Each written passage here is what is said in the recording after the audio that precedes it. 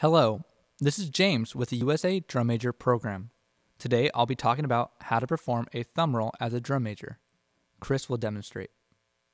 The thumb roll is the basic spin that changes the position of a mace or military in your hand from dome or crown up to tip or ferrule up. This can be done in either hand, but today we will learn the thumb roll starting in your left hand, dome facing up. Rotate your equipment to the left until the tip is facing the sky and your palm is up.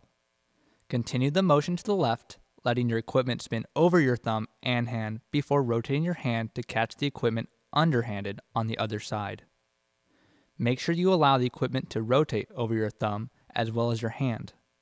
If it just goes over your hand, it will not make the extra half rotation that changes the position from dome up to tip up.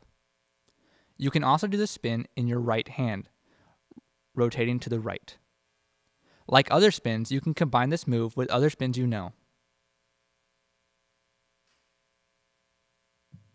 For information on performance-ready maces and militaries, check out www.marchingworld.com and remember to check out www.usacamps.com for information on drum major and band leadership camps this summer.